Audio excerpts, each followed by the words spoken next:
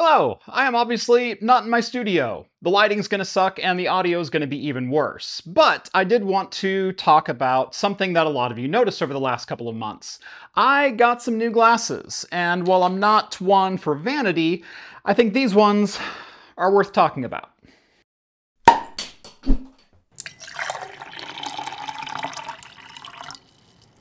Welcome back to Craft Computing, everyone. As always, I'm Jeff.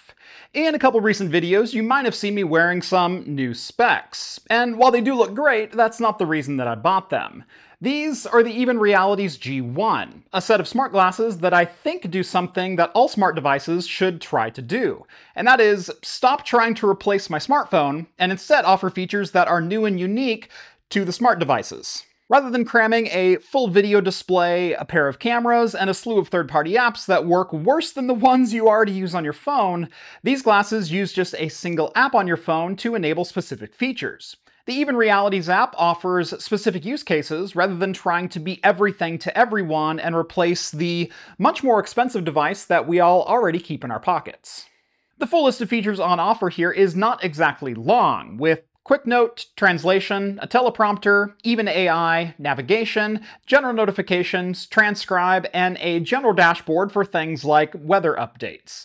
While I will touch on a couple of these, as I mentioned, I bought these for one feature and one feature alone, and that was the virtual teleprompter that I'm using right now.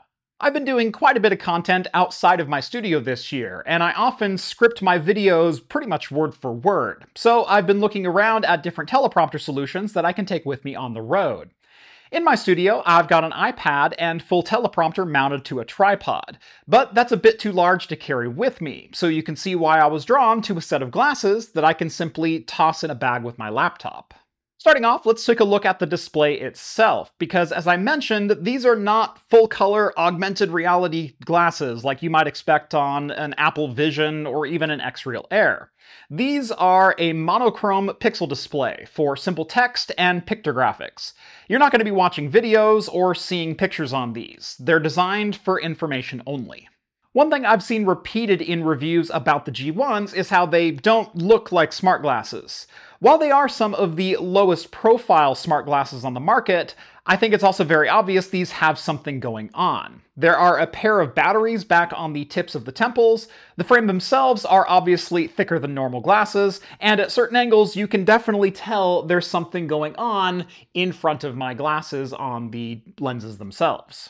The main use case for the G1s are to discreetly show notifications and other info while allowing you to keep your phone in your pocket, but still keep in touch with the information that you need.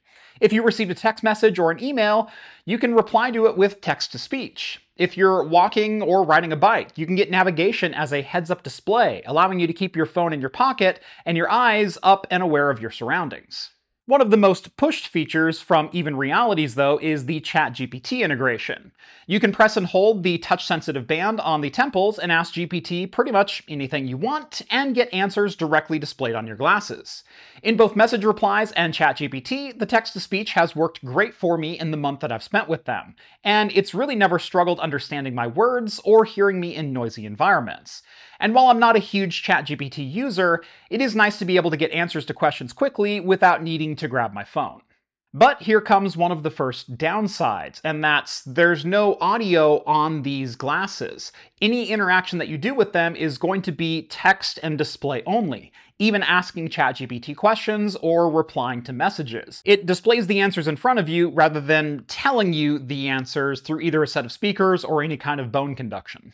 But like I mentioned, I bought these for exactly one reason, and that was the built-in teleprompter mode, allowing me to display my notes or even full scripts directly out in front of me when I'm trying to film videos on the road.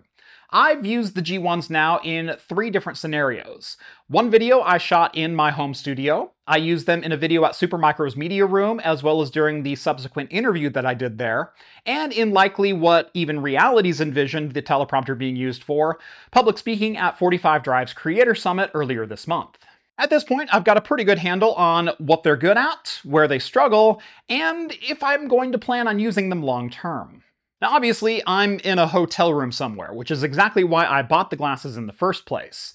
And while I haven't seen this footage that I'm recording yet, that should be quite obvious why, I'm sure you all noticed that my eyes keep looking off camera. While you can adjust some of the aspects of this display, like virtual distance in front of you or the alignment vertically in your vision, you can't change the margins of the teleprompter left to right. My teleprompter at home is a 9-inch iPad sitting around 8 to 10 feet out in front of me, which basically means my eyes have to focus on a pretty small spot out in front of me, and any motion in my eyes is going to be basically imperceptible to the camera, because it's all looking within the 4 inches of where my camera lens would be anyway. The G1 glasses, though, are closer to taking up about a 50-inch TV's width at the same 8 to 10 foot distance, meaning that I'm looking more than 2 inches off to the side. I'm looking closer to 2 feet off to the side of the camera when I'm reading. And that's if I'm able to keep my head looking in the right direction in the first place. Because remember, if I turn my head with the glasses on, the screen moves with me. It's not locked in place to where the camera lens is at, making it even more difficult to keep my eyes from drifting. And I'm sure the effect is even worse here because I can literally reach out and touch the camera that I'm filming on right now. While eye tracking is a bit rough, the text itself is fairly easy to read, and what's even more impressive is how the text can auto-scroll when I talk. You can opt to scroll manually with your phone, and my full text displays right here, so I can actually slide that up and down on the phone display, or with the Even Realities app open and the teleprompter section open, I can even use the volume rocker on the side of my phone to scroll text up and down. The manually scrolling with your finger sucks. It's unpredictable, it doesn't work, it jumps the text to random locations, and I've had a terrible time with that. The volume rocker, this isn't exactly the sleekest of teleprompter remotes, and the touchscreen is still active, so I can't like put this in my pocket or even hold it and have it work when I'm trying to use the rocker. So I've had about a 50-50 success rate with that. But using the AI voice transcription has been fantastic when scrolling text in front of me. Using the AI voice transcription works fantastically well. Talking at my normal on-camera cadence, the G1 had no problems keeping up with my voice, even if I skipped ahead in the text, which I just did to make sure it would indeed work. It keeps the text up to date with plenty of time to spare. These worked great when giving my talk at 45 drives, as I had pretty much my entire talk scripted out, and the glasses made it easy to keep my head up while speaking, rather than staring at my notes on a laptop screen or pulling up note cards. But one thing that I found interesting was, after my talk, I asked people in the audience if they could tell that I was wearing a teleprompter on my face, and most of them said that even 50 feet away in their seats, they could tell that my eyes were darting around a bit too much to be natural eye movement. I wasn't connecting with individual audience members. It was very obvious I was reading something. Now, part of this is down to me, and I fully own that. I'm not the world's best public speaker, and I do rely on scripting when I'm presenting, whether that's on video, on camera, or on stage somewhere. Speakers who are a little bit more polished might have a different result, but I just wasn't able to keep my eyes pointed where I wanted them to be and be able to connect with my audience. And I have an even worse time when I'm trying to connect through a camera lens to an audience that doesn't exist. But circling back a bit to the overall usability of the glasses, I do have some thoughts. While Open Realities has open sourced their SDK, allowing developers to integrate features and usability into their own apps, I'm not aware of a single app that has actually done this. Even Realities doesn't have any information or apps listed as being supported, and the only experience I managed to test out in the last month was with their own application, despite the SDK being launched over a year ago. The features they have are a good starting point, but the lack of customization, whether that's in the software, the use of the individual features, or in the display, hurts them from being more useful outside of some very basic tasks.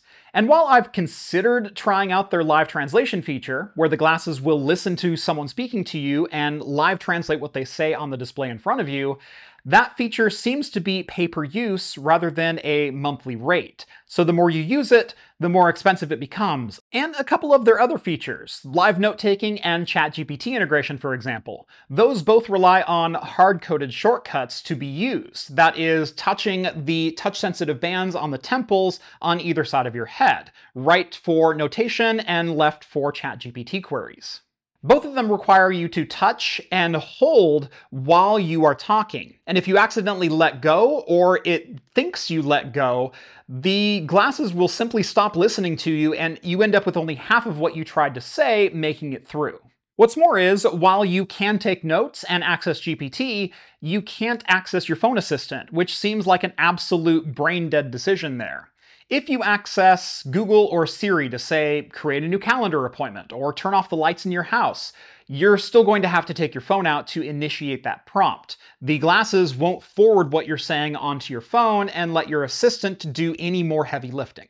All told, I didn't find myself using the glasses much for general use, and most of that reasoning comes down to being limited to first-party app support.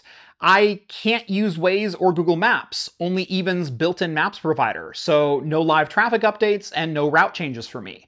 Taking notes goes into the Even app only, so if you use any kind of notes app like Evernote, there's no synchronization between those two services. You have to get into the Even app to read the notes that you've taken. Translation is a paid add-on, and while it would definitely be useful while traveling, not being able to demo it out in action is pretty disappointing. And while the teleprompter is able to auto-scroll thanks to AI voice transcription, the lack of customization for the size and layout of that text makes my eyes dart around, removing any potential connection that I'm trying to make with the audience. And to be able to shrink the text down small enough to fit in a 12-inch square that's 10 feet in front of me, the resolution would need to increase 8-fold, because the built-in resolution of 640 by 200 pixels just isn't going to cut it.